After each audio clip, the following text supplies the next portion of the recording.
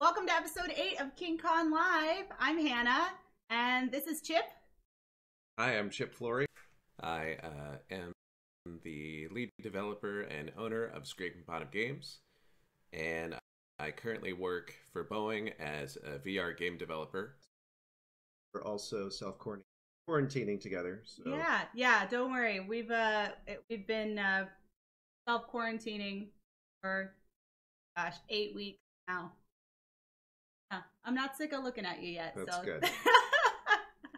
Well, today's episode is all about gaming and how to turn the skills from that hobby that you love into a career. I brought Chip on today as my co-host. He's got some great insider tips, and we also have some amazing guests waiting in the waiting room today. So we've got some really important announcements at the end of today's video about what this channel is going to be going forward. So stay tuned all the way to the end. We have some guests with some amazing journeys to share with you. So I will go ahead and just let them in from the waiting room. It looks like everyone's here. Hello, everybody. Well, we are happy live. Saturday. Happy Saturday. There's really no place I'd rather be on a quarantine Saturday. Welcome to episode 8 of KingCon Live. We've been doing this for 2 months, and I'm so excited to have every single one of you on as a guest today. We've got some people watching and ready to hear your stories of how you turned your gaming into a career. First off, let's just go around the room, and I want everyone to just be able to introduce themselves. My name is Alexis Smith. I'm based out of Portland. I have been working in the video game industry for almost 7 years. I've been working for a company called Experis Game Solutions at their headquarters in Portland. I really enjoyed working there. It's been really fun working on lots of pretty cool titles, just doing testing in general. Hello, I'm Ariel. I'm kind of like dip my toes in a bunch of different facets. I have my own company called Bubbles Cosplay where I stream content on Twitch. I post cosplay progress. I actually have done multiple works actually recently for Wizards of the Coast. I made a Chandra for them last year that traveled to Japan. And then also, but I am also in the gaming world and tech world. So I've actually been working as a tester since 2014, I think. I've worked at Big Fish Games, the Pokemon Company International, and currently I work at Bungie, where I'm a test engineer. So yeah, you can find me lots of different places if you just look up Bubbles Cosplay, but primarily Twitch and Twitter is where I'm most active. And to be clear, you got to go with your Chandra costume. You got to go too. Not yes, just the I did. That was nice. Got to go. It was amazing. Very hot. Don't go to Japan in the summer. It's very hot. Duly noted. Hey guys, my name is Levi Parker. I am the UI lead at Wizards of the Coast, and I work on a project called Magic Arena. Through the years growing up, I went to school for 3D animation and special effects for film. And over time, I kind of worked my way through getting jobs at various mobile game studios. I actually started out in the tech industry doing web development and visual design for a kids tech product, and then wheeled my way through to a mobile game studio called Idle Minds in Denver. And then in Seattle, I worked at another company called, I forgot what it's called, Idle Minds, and then eventually Wizards of the Coast. So I've been there for the last 2 years. I've been in the games industry for about 9 years total. And now I just do a lot of UI design. So my job has slowly morphed over time to do visual design for figuring out how to get strategy games onto a digital platform. You've been all over the place. Yeah, it's been an interesting ride. Hey guys, my name is Brandon McCurry. I've been in the games industry for over 10 years now, and I've done everything from game testing to game art to project management, and my current role as a release manager producer working with Microsoft Game Studios. I grew up in this area, and believe it or not, I actually didn't get a start in gaming despite having all of these amazing industry literally in my backyard. I have a formal education in engineering. I did an internship at Boeing, which pivoted towards learning game art, which pivoted towards working in the games industry through testing.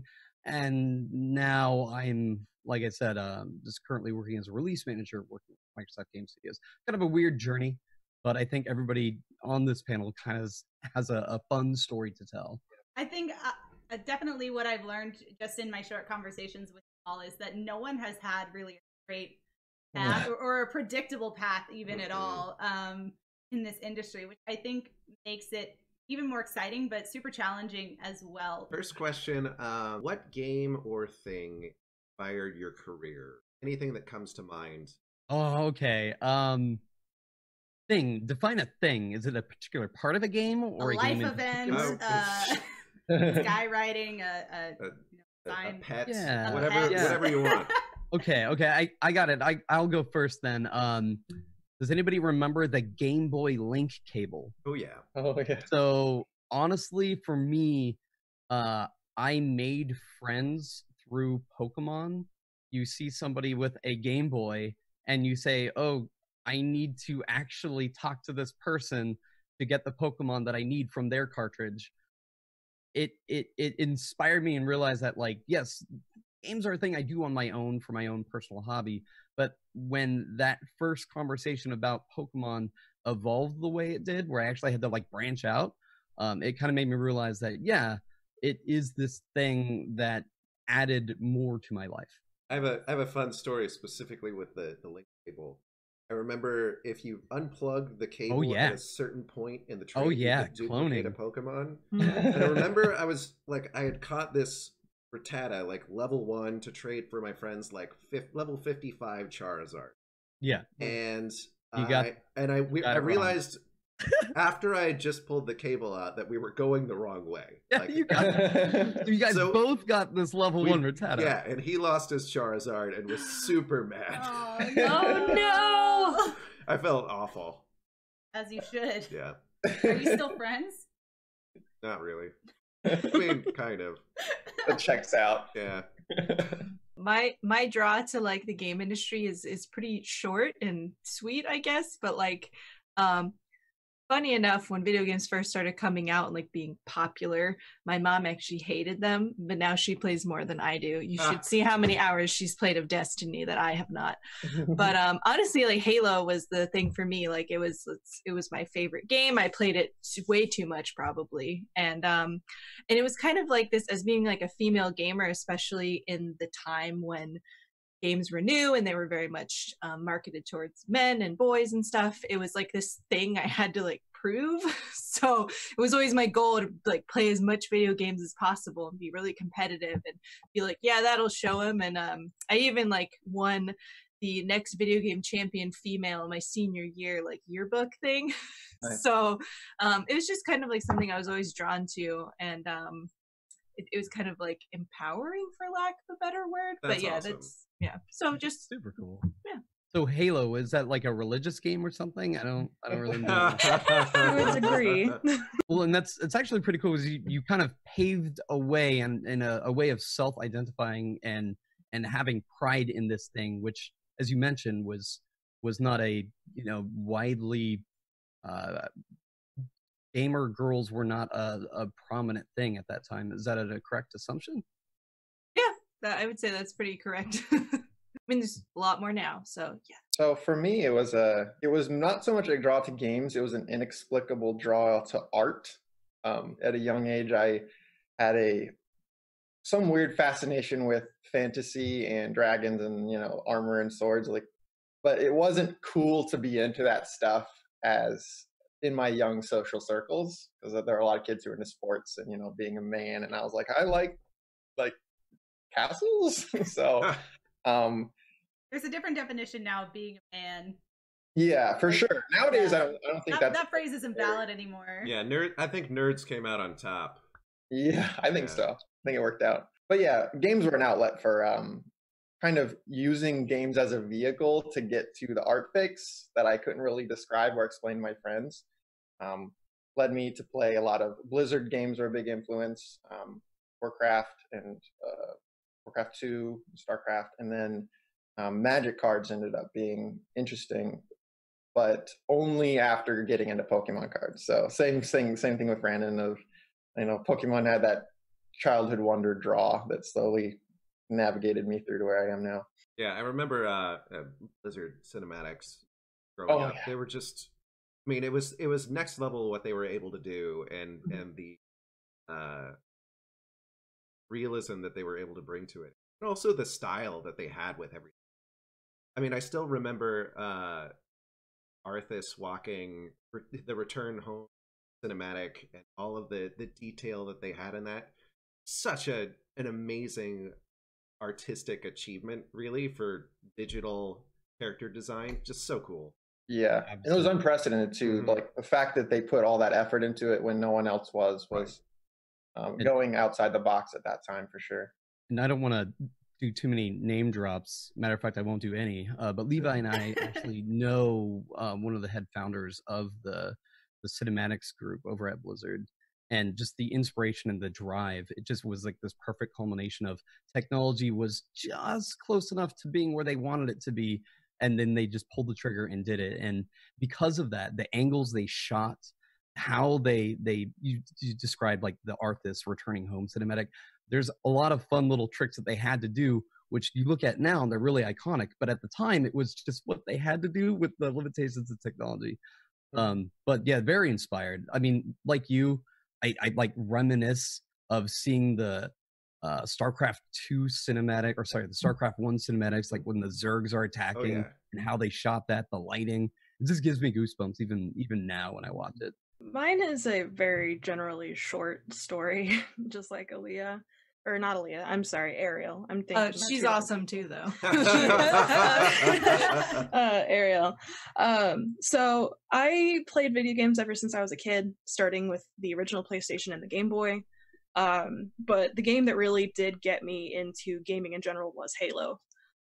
So my dad and I played it all the time. It started with the Halo demo that was only available on a disc from a specific magazine with like 12 other games in a pack, and it was Assault in the Control. Silent Cartographer. And my dad and I played that level hundreds of times, and then we learned. There's this scene at the end with Johnson. There's like, so you beat the Halo demo.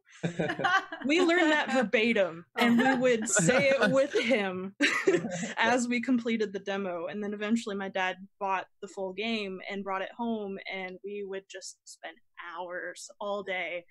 My favorite thing from that was we were trying to beat the game on Legendary. The library sucked. As most Halo players would know, library sucks on Legendary. But we were on the last level. It's the Warthog run, trying to get to the end before everything explodes. And my dad, he was the one. I'm 7 years old, and my dad's trying to drive the Warthog to the end. He keeps crashing, we keep failing, we keep dying, we keep restarting. And so my dad, he basically does like the original rage quit. He's like, I'm not doing this anymore. So I'm like, Dad, let me try. I'm just like, I'll do it. And I suck at Gran Turismo. Let me try driving the car. And so I got it my first try. Wow. And my dad was so mad. He was just like, my 7-year-old just beat me. It's like rage quit on top of another rage quit. Right. I'm done. And so it all started from there. It became this borderline unhealthy obsession with Halo. So 2, 3, ODST, Reach. Went into college playing Reach all the time. And I went to my first full-length convention, Emerald City Comic-Con. And that's where I had my first, not my first, but like my second Halo costume. I made my first in high school. And that's where I met a guy who became friends with me and then referred me to Experis about a year later. So very short story on how I got into the video game industry. I didn't even know what I was getting into. I was just a cashier at Michael's, and I was just like, I don't know. My current job sucks, but I'll try this. I'll do anything else. Here I am 7 years later. That's awesome. I remember a lot of friendships in, you know, that time that we were growing up. I think we all were growing up at the same time, were forged or fractured by Warthog experience. Yes. Mm-hmm. Absolutely. Oh yeah. The maker and breaker of friendships. Mm-hmm. If you didn't do Warthog jousting, you didn't play Halo long enough. Well, my question is kind of moving forward. When you had that first interview, for your job that wasn't a cashier at Michael's, how did it go? For me, this story is very, it's not your run-of-the-mill interview path.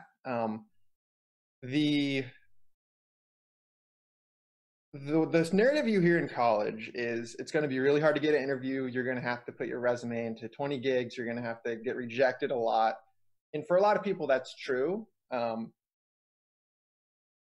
did put my resume out to a lot of places for the 3D animation and special effects degree that I got. And the ironic part is, despite all those efforts, my interests in what I was putting online didn't quite line up with my degree. And so I would put on 2D animation.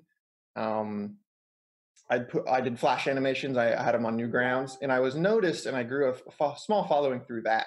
And so that's actually where I got my first job offer, was through doing contract work for 2D stuff and more kids-focused design. And then through that process, I actually got hired by one of the people I was doing contract work for. So they contacted me and basically said, hey, we got funding. If you want to, drop everything you're doing as, just a fledgling out of college and just drive up across the country to Colorado. I grew up in Florida. Packed my bags, flew up there. It definitely wasn't exactly games. It wasn't the path that I assumed would be, oh, I got the job at the game studio or a job at the big movie production house, but I knew it was a good first step, and I knew that I was going to be able to cultivate my skills. So being able to contribute creatively to a smaller product or a tech product and learn on the job was my in.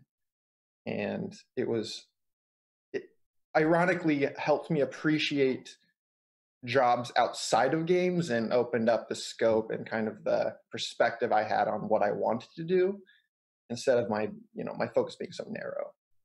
That was my first experience. And then organically through that, mobile studio, Wizards of the Coast. Well, yeah, you're about as far from Florida as you can be right now. Yeah. Yeah.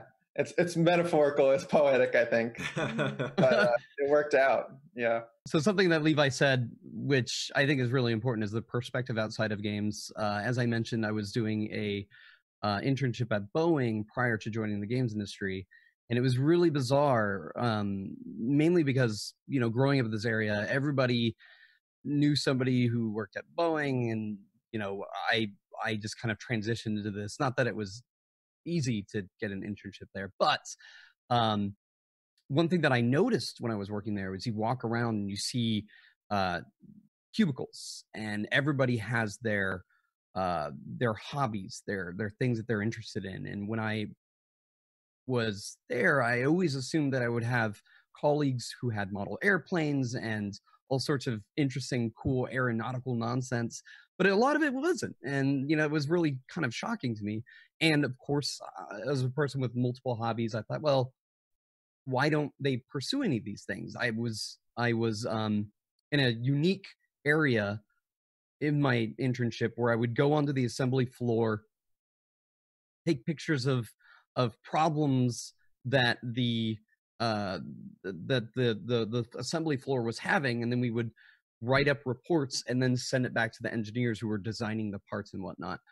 Without getting into much of the complexities of this led perfectly into my first job, which was in testing, where in testing, you pretty much just write a bug report. And so during my interview, I was very, very terrified. I had a lot of close friends that currently worked on the team that hyped me up, submitted my resume. And so the guy pretty much was going to hire me unless I screwed it up. And luckily for me, I was able to pivot my experience at Boeing into catered game test kind of talk, I would say. Yeah. I was like, oh, there was a bug with the assembly line airplane. And by the way, the thought of having a bug on an airplane, knowing game testing, is just terrifying. But during that interview, there was actually a fire drill, which was chaotic and nonsense. We literally were continuing the interview process, walking down the stairs with hundreds of other people. But it was, it was interesting. It was unique. And, looking back even farther than that, I can't remember exactly how I acquired this, but I acquired a VHS tape of the making of Yoshi's Story. Oh, wow. It actually talked about game testers. And I was like, wait, what? Is that a real job? And of course, it is nothing like you would imagine. I think everybody in this panel could talk about how buggy games can be and how chaotic the game development process can be. But it was, it was a fun experience, and that fire drill.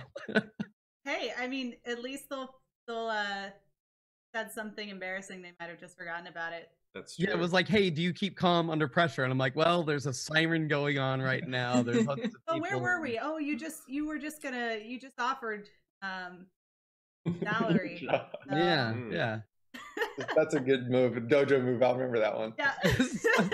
Pull the fire alarm before the interview starts. Go in 10 minutes and pull the fire alarm. Seems fine. Yeah.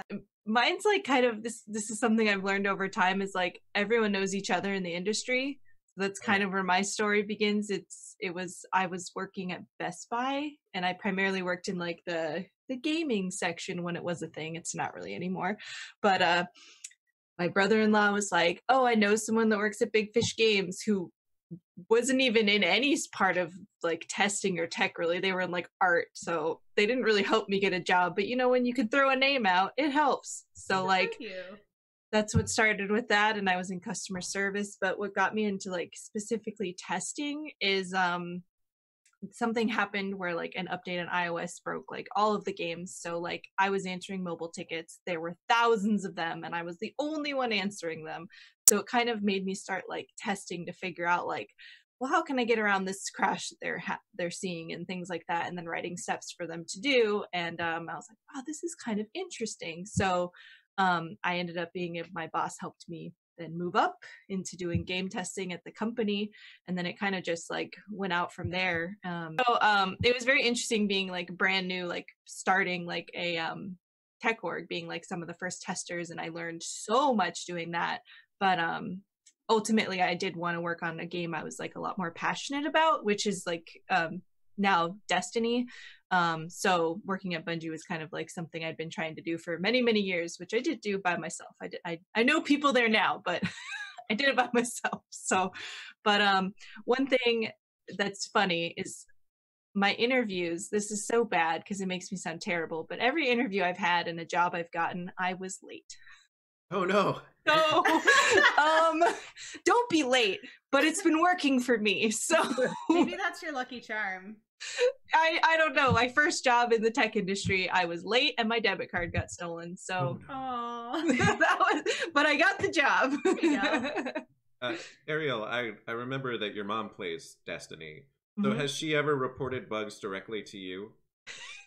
As a joke, my mom and my sister and my brother-in-law will be like, God, Ariel, what are you doing? Fix this? What are you doing? I was like, but I specifically deal with like software and web testing, so you can tell me everything you want about the game, but I don't test it. I will piggyback off of something you said, which even outside of, I don't work in the game industry, but something that I've started to, no matter what industry you're looking at, go to LinkedIn, find people who work there, and just ask to talk to them. Like, I met with probably 6 different people at the company I work with now that have nothing to do with the job that I do. But I just was like, hey, can I meet with you and hear about what you do? Do you have 10 minutes? Can I buy you a coffee? Like, just chat? And almost every single one of them said yes. So it really was a tactic that I just started doing. And I was like, I want to find out more about your company. They're like, hey, I think that you should talk to this person. And almost every single one of them referred me to another person. Absolutely. And it really is a small industry. So once you know one person, they may move to a different company and then talk about you there. So word travels very fast. Someone in the chat was asking if this industry is different, like getting into the video game industry is different than getting into the board game industry. I have industry experience with board games specifically. That was actually the second job I forgot to mention. It was called Direwolf Digital. They translated board games into digital products. So that was, among other things, that was a primary part of the business. Ultimately, it does depend on what field you're in. I was a graphic designer and artist, so I did a lot of board design and card frames and icon design and working with designers to build that stuff. And that's not going to be everyone's experience. But by nature, the analog board game industry is much more, there are a lot more grassroots efforts. The stakes are, subjectively smaller. But when you work in a digital platform, you're going to be having to deal with more people, bigger teams, a higher skill cap. So there's a lot more education that has to happen before you can actually apply your skills to anything. With board games, I find that there are a lot more startups and there's a lot more ingenuity and creativity, which I really appreciated. So you get a different flavor of experience. You're kind of going to get what you pay for. Yeah, and the skills do translate from one industry to another. Games are games. So developing a board game, the skills that you will acquire could very easily translate into skills to develop a digital game, at least from a design perspective and balance perspective. Stuff that's categorized for design. As a matter of fact, I worked with some very prominent board game designers while I was working in the games industry with them, and I didn't realize that they had moonlit on the side as board game developers until I saw them at PAX.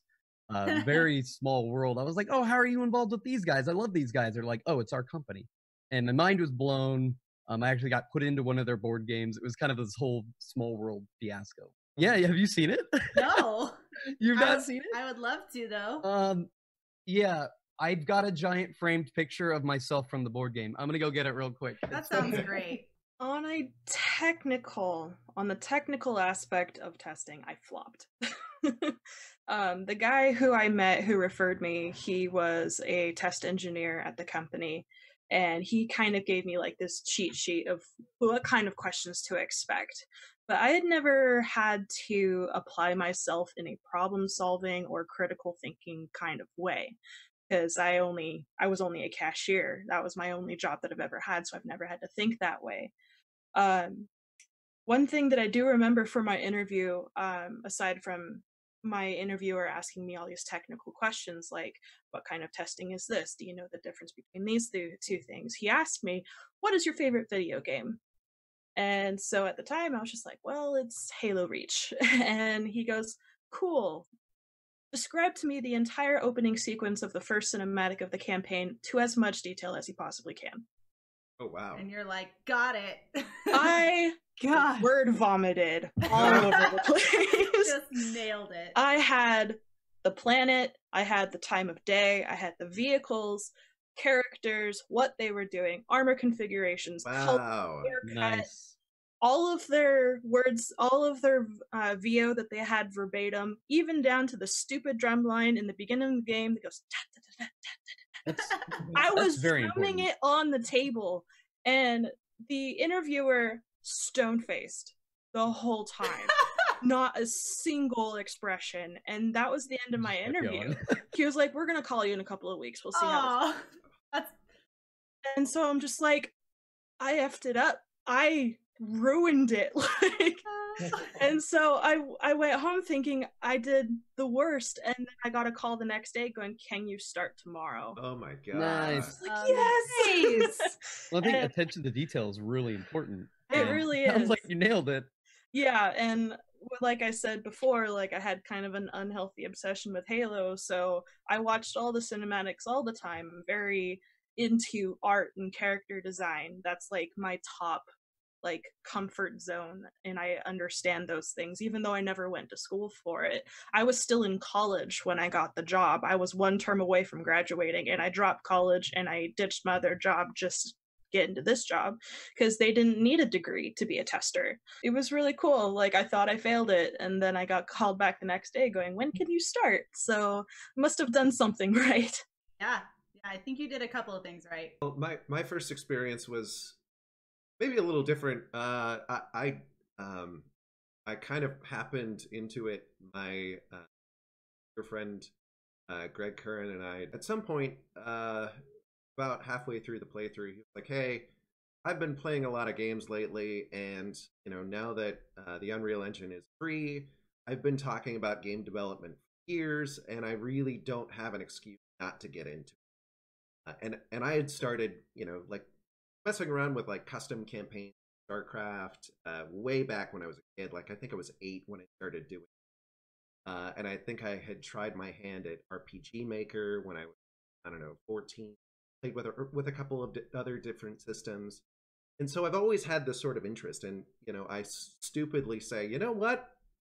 I think I'm going to help you. We just started doing it. We started making this little tower defense game.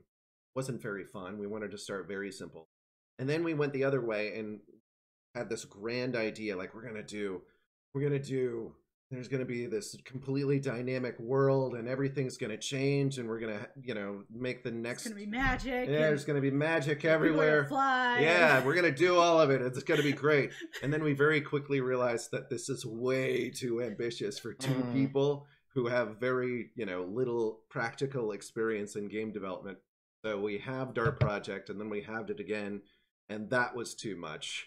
But we still, we started working on this, not knowing if it would go anywhere.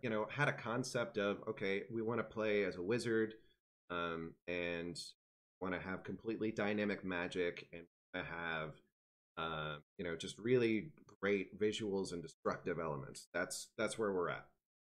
And we just started posting to Reddit, just showing like, hey, this is what we're working on. Does this seem like something you're interested in? And the response was overwhelmingly yes. Super positive. That was actually how we ended up forming a lot of our team. Sound engineer and music designer, our UI designer, or UI artist. Friend of a friend, I showed my project to him and he was like, oh, do you need an artist at all? Like, what I went to school for video games, a 3D artist. I'm like, because I can't do art. Yes, please. Great. 4 years later, I guess 2 or 3 years later, a game released. We started in March 2015, released in August of 2017. About 30 months of development. Funny to hear your story about finding an artist and how excited you were, because I've been on both sides of the fence where I've worked with primarily an engineering team, and then in school I was primarily around artists. And it's really funny how both sides don't, at least in my experience, don't know how to connect with the other half of the equation in order to build what they want and collaborate. So when I was in school, I assumed that engineers were a very rare commodity. And so when someone knew an engineer, it was a big deal, and everyone talked about how do you work with this person. And then when I got into the games industry, it was primarily engineers, and no one knew how to contact artists.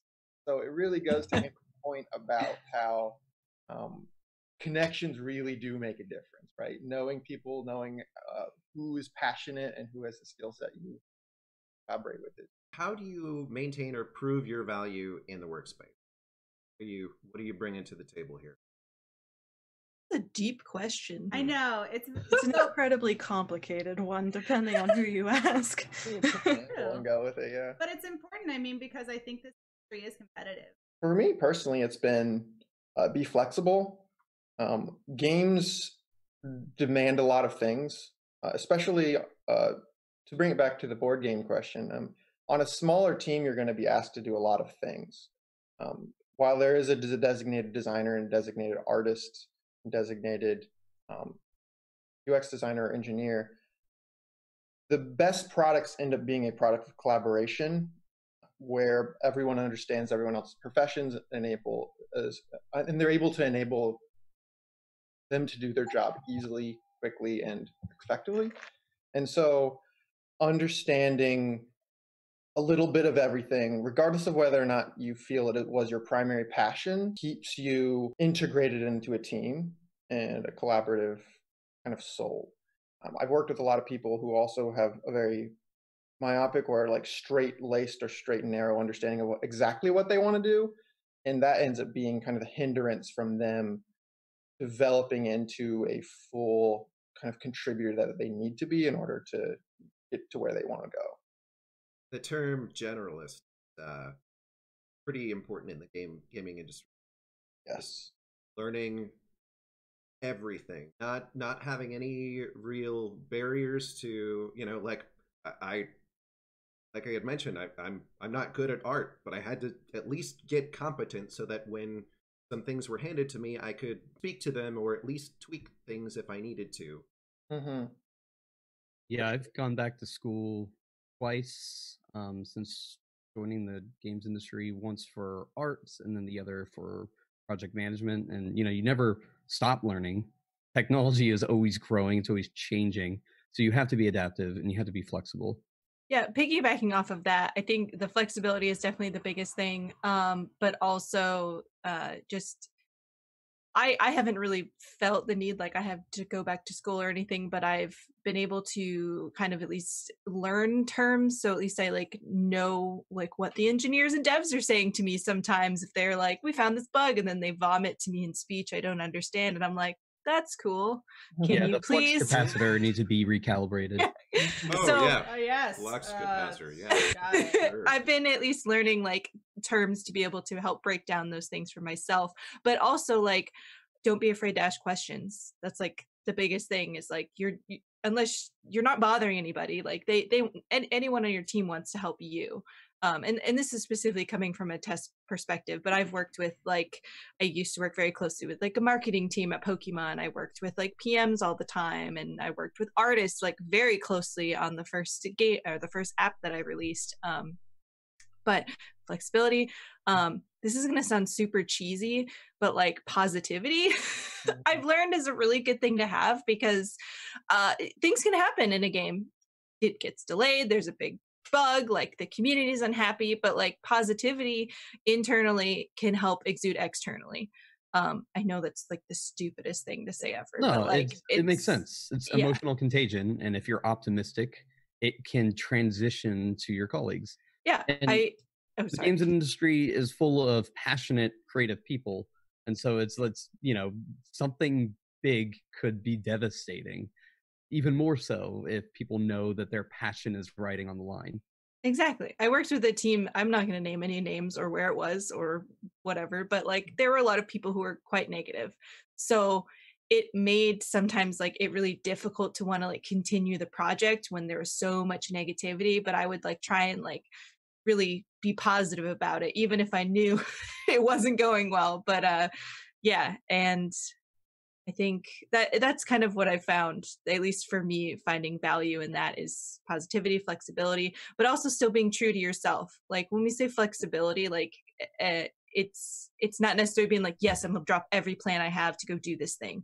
It's like, your boss and your colleagues, they want to see that you also have passion in a life. But I find that when I talk about like my cosplay work or a convention I'm going to, my colleagues and boss are like super excited and they want to hear about it when I come back. As a tester, like you're always told like you have to get your bug numbers in. Excuse me. You have to have lots of bugs. But ultimately it's not to maintain your position on a project. It's not just the bug numbers that you have. It's also the quality of your bugs. Are they easy to read? Are they easy to understand? Do you ultimately problem solve the issue to understand the root cause of what the problem is? So not just higher amounts of bugs, but being able to bring those quality bugs and finding bugs that impact the title more. For example, one tester could write 100 texture seam bugs, and then another tester could write 20 crash bugs. They're probably going to keep the tester who wrote the 20 crash bugs because they found the more important issues than the tester who's like, I found 100 texture seams. What is a So let's say you have a sphere and you have a material applied to it. At some point, it could be that when you've wrapped this texture around the sphere, it's like, yeah, you'd see that seam. Like if you're wrapping a Christmas gift and you have these really cool like candy cane images, and where the seam meets at the back, if those candy canes don't line up perfectly, it's perfect metaphor. I basically just throw the present in. I don't even know. You should. Like, sometimes you have to. You just cut your losses. Right. Nope. I'm not opening this. Not worth my time. Yeah. But bug quality and bug numbers aside, in the testing world, they really look for people who have deep interpersonal relationships with their colleagues, who are willing to mentor and guide their peers, either it be looking in a specific area of test or how to write bug reports. Also, like raising your hand when someone goes, hey, do you want to check this telemetry task? And no one else wants to do it. You'll be like, hey, just being that person to step up and go, I can do it. It adds to that flexibility, but also you want to be able to stretch out into worlds that you're not very comfortable in. So like myself, I'm very art, content, characters. I'm very central to that, but I can also go into some code and look for issues in there. It took a long time for me to get to that point, but once I started learning other things outside of my comfort zone, then I was retained for longer periods of time because I was willing to do those things. You mentioned in short being awesome to work with, whether or not it's being helpful or being friendly. And since this is a small industry, like that goes miles, and being able to stand out as, I want to work with this person again. I could, I've got a handful of people that I would just love the chance to work with again because they stood out. They went above and beyond what was expected, or they did something maybe not even related to the project. Maybe it was something like a silly birthday fiasco nonsense. That stuff means a lot, especially again when you're working with a lot of creatives, a lot of passionate people. Yeah. And going back to the flexibility theme, when you're, to answer the question, trying to bring value either to get the job or to stay on board, making games and creating games and playing games are two very different worlds. That is a distinction that I feel gets lost in translation a lot. And so there are a lot of game enthusiasts who come in who are able to describe how they enjoy the game or what the game brings to them as a player. But from a professional perspective, being able to say, I understand what it means to author these things instead of consume them is incredibly important when we're interviewing at Wizards, because it illustrates that they understand that there are going to be parts of the job that are not the same experience as opening up the game and consuming it. When you're in production, you have to be an organizer, a critical problem solver, being able to coordinate, say Alexis's bugs and deliver them to the right people and the right priority is not the same as being good at a first-person shooter, right? And while you're going to be consuming that product and developing that product, and you have passion, you're able to bring that to people, it's definitely not the same thing. And so realizing that is, I think, it was one huge first step that I had. And I think in a lot of conversations I've had with friends who ask me about the game industry, that's kind of the base assumption is like, oh, you play video games for a living? And so... No, I play video games and make no money, but I do this, and this makes me makes me money. I mean, we laugh, but when I was a kid, I didn't think that you could just make money off of playing video games, yet, good God, if I jumped on that streamer bandwagon early... It's a completely different animal. Chip, I know that you had something earlier. I don't know if you forgot it. No. It's just the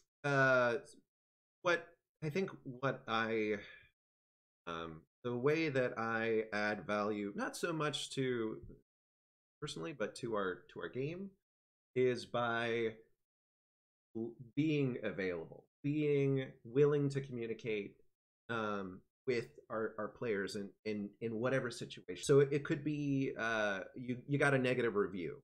You know, there are some toxic gamers out there, and sometimes they're just posting, you know, they're having a bad day and they're taking it out on your game. Being willing to listen for the complaint, even if it's a you know, like, oh, this game is garbage, you shouldn't charge money for this, I'm offended that you would even ask that. You know, the aiming is terrible and the textures look like crap. Okay, well, right there are some legitimate complaints. And you can engage with that and say, hey, you know, like, I'd love to talk with you more about your issues with aiming. Here's my email. And it's funny how a lot of the people giving that feedback, especially for larger studios, don't think that their feedback's going to be heard. My desktop at Works is actually a Reddit thread that's called WotC Your UI Sucks. Is that the one that I found? Yeah. Everyone who comes to my desk always gets a kick out of it. But it's part of the job, like kind of browsing for hate and going like, where is this pain coming from? How do we make the product better? Right. But a lot of that feedback is not positioned as like constructive. It's strictly just the selfish, like, this is the worst thing ever. I can't believe that someone would think this is a good idea, you know?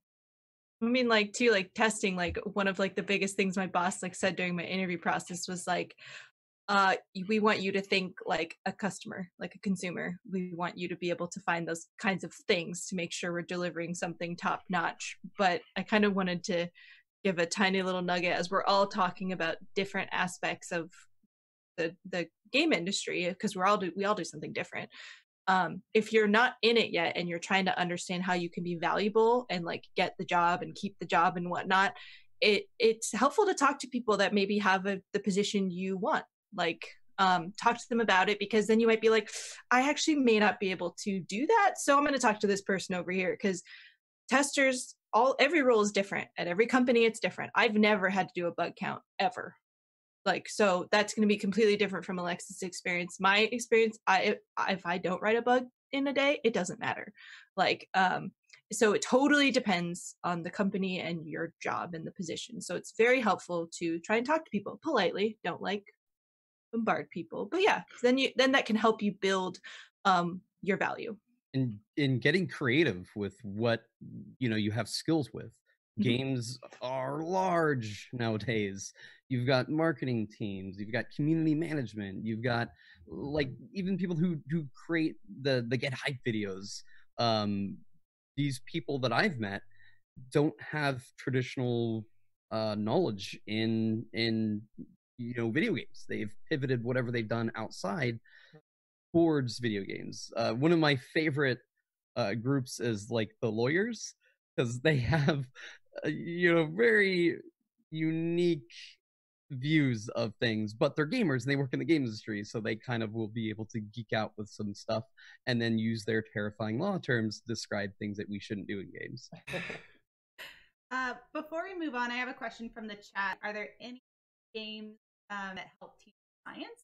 Oh, that is a perfect question. Actually, I've been trying to get more involved with the Seattle area games industry. We're trying to pivot and target ways to use things we've learned with gaming to teach. I mean, I don't know about you guys, but I could name every 101 Pokemon, their typing, when they evolved, what moves they had, but I couldn't learn the periodic table. And it didn't make any sense to me, like how this could be. And it just comes from how we approach things. The human brain learns in a very predictable manner, but the way we teach it's different for everybody, I suppose. But we can leverage the joy and excitement and adrenaline rush that kids get out of playing video games towards something more oriented towards education. There have been educational games in the past that have been relatively successful, but who here played Oregon Trail?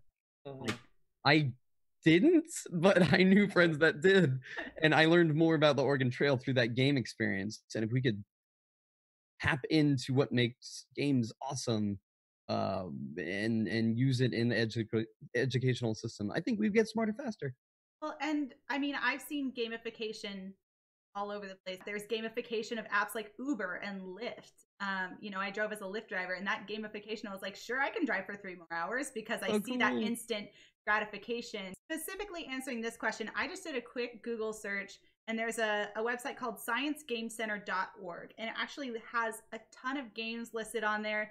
It lists what area it deals with, what age group it's intended for, the cost, and where it's available. It's a super awesome resource that I just did from like a quick Google search, but the resources are out there. I think a lot of people, I mean, there's Minecraft for STEM out there. Yes. There's like Minecraft STEM education. Well, and fortunately, the stigmatization behind games is getting, demolished as we speak. So they're more accessible. And as long as the curriculum can keep up with what gets kids excited, I think there's going to be a big change and a big shift with how we teach using games. Another good resource, if you don't find a lot on Google, you can also check on Steam. There are a lot of developers on Steam who make stories based off of specific things. Like, I know there are games that basically teach history, but from the eyes of a character. Yeah. So you can use, if you have a Steam account, you can browse through there. There's a lot of free games, or maybe like $1 games. But I'm pretty sure there is like an education section. Steam is another good place to look. I wanted to move on to our last question, and of course, it's the big one. This is, if you had any item from a video game, and it functioned exactly as in that game, what would you have? Pencil from Scribblenauts. That's a really Yes. good suggestion. Yeah. If you Okay. You'll have to explain to me, because I don't know all of these, so you'll have to explain it, because Scribblenauts, you could basically type out anything you wanted, and you could even like add adjectives to it, like a giant purple flying triceratops, and it would spawn that. There it is. It works well with my artistic background. This infinite well of being able to manifest whatever I want. And it'd be nice. In the game, it was pretty glorious too, because it was a very simple puzzle-solving game. So you'd create rope, and then you'd create a weight, and then you would use the rope and weight to lift up something like a hatch to get to the final endpoint. But then you get crazy, like, oh, I'm gonna have a robber and Superman, and then they will start battling. Just these chaotic nonsense things that you do in the game. It was super cool, really fun. And then there's people who summon Cthulhu. Oh yeah, you gotta summon the Cthulhu every chance. I did some thinking about this, and I have a mini replica. Does anybody know what this is? Oh yeah, that's the health meter from GoldenEye. It is the watch from GoldenEye, and I would love a real life version of this, because not only could you do stuff like cloak and shoot lasers, but I started thinking, like, you could load save files, so I could just like load a part of my life and try and get a better score. I think it would be glorious. Get dossiers, all sorts of fun stuff. Like some debug Voldemort menus. stuff right there. Yeah, I'm gonna hack the world. I don't know. Can it be like a creature? I would take Riven from Destiny, so she can give me anything I want. Just wish for all the like things. Yeah. I guess that's technically cheating, but we'll allow it. Or a portal gun, if we're gonna be. Portal gun definitely crossed my mind. You could so I was thinking about that one. It wasn't my where I finally ended up, but you could open a portal from like New York City to Hong Kong and charge, I don't know, $5, whatever. It's all profit. And great, you've just launched an enterprise and taken the world and shifted it on set. Instantaneous cross-planetary travel. I would love that, because a 9-hour flight to Japan was very long, so I'd like it to be 8 seconds instead. I don't know that it counts. Like, I had thought about it, and I was thinking like a ghost from Destiny. But Ghost is technically a character, so I don't know if it counts. But Ghost, like your Ghost, you can switch out your outfits in a flash. Like, I'm just like, I got juice all over my shirt. Snap, new shirt. Very accurate. Or you're like, I'm done being stuck in this traffic. Call the spaceship. I'm out of here. That's fair. And then if you get in some sort of bodily harm, poof, it's over. You no longer have to deal with it. So, I mean, like, a ghost would seem pretty nice. And they're just a little floaty, happy robot friend. And they give you advice on things. and I would consider that a pet. Okay. I will robot buddies. I want the bananas from Mario Kart, and I want them to work. Like, anytime I throw one, I just want either a car or a person or a bike to just like the one you specifically target. I mean, you might want a red shell instead. Yeah, it's either banana or a red shell from Mario Kart, because traffic drives me nuts. I'll just be like, release the red shells. I like you have your priorities straightened out. I like it. Yeah. Plus, if you're hungry while waiting for traffic, there we go. Yeah. Well, I guess you can't eat a banana peel. So I was considering. I had a honorable mention to Frostmourne. Like, I know you'd give up your soul, but you'd have unlimited control of the dead. That's pretty cool. House Slytherin here, that definitely toots my horn. But I landed on an epic from Chrono Trigger, the time-traveling spaceship.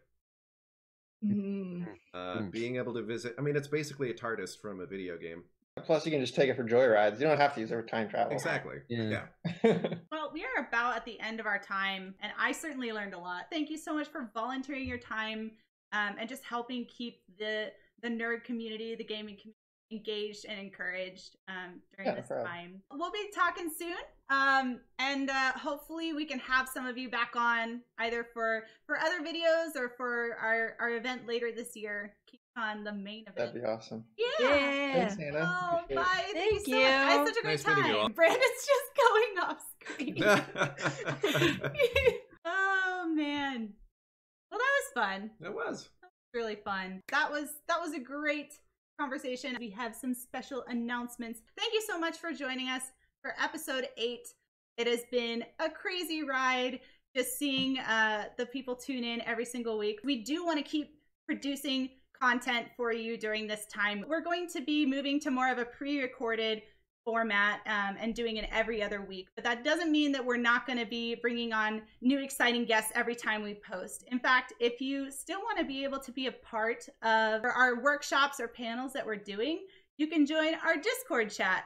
How do you join your Discord chat? That's a great question, Chip.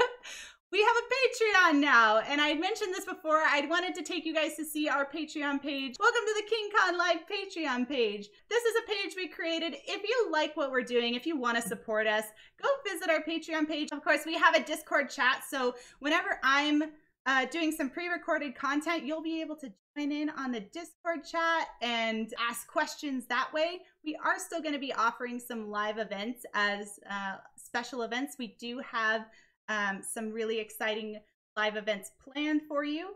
I will be posting on our Facebook page and our Instagram about the guests that I have coming up, asking for your questions in advance. You can get behind the scenes footage. So go give our page a look. We're moving in a great direction. We're going to be able to provide some better content for you. Our next guest that we'll be filming with next week is Tim Pearson, the makeup artist and master sculptor. So I'll be posting a promotion about that so that you can give me your questions. You can also join in on the Discord while we're filming later this week. We really love it that you guys come and watch our content, and we'll see you again real soon. Bye! Hey everyone, thanks for tuning in for another great episode. Don't forget, KingCon has an entire segment dedicated to gaming and esports. So if you want to learn more about it, go to our website at kingconnw.com. And don't forget to like and subscribe.